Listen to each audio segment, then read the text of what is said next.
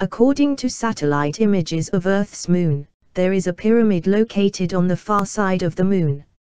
Many ufologists claim that these structures were made by extraterrestrial beings that inhabited and still inhabit the moon.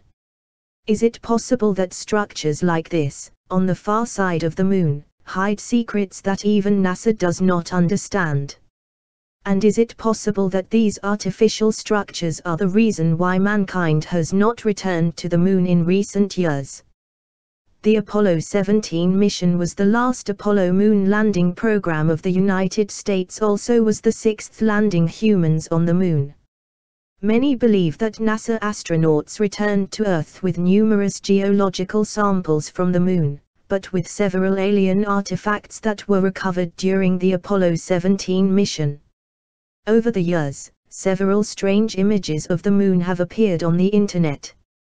One of those images is listed as a 17 to 135-2068 hour. In that image, another pyramid is apparently visible on the moon. Although many have argued that the 17 to 135-2068 hour image is only due to a malfunction of the camera, there are many ufologists who believe that there is only pyramids and bases on the moon, but the whole moon acts as an installation giant underground. Many scientists and experts agree that there is something on the moon that does not seem right.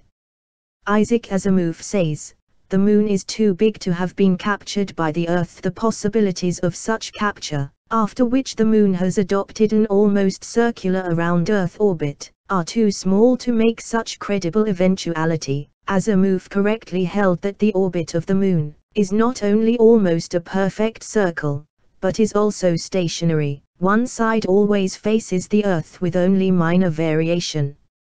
For all we know, it is the only natural satellite in such an orbit. This circular orbit is one of the strangest things when it comes to the moon, considering that the center of mass of the moon is more than a mile closer to the Earth than its geometric center. This fact alone should produce an unstable orbit and a mass outside the center. Interestingly, almost all other satellites in our solar system orbit in the plane of equator of their planet. So you may actually exist pyramids on the moon. Who created these structures? And if they are artificial in nature, there are those who build preventing humans return to Earth satellite. These are just some of the questions that have been raised since NASA astronauts went and returned from the moon.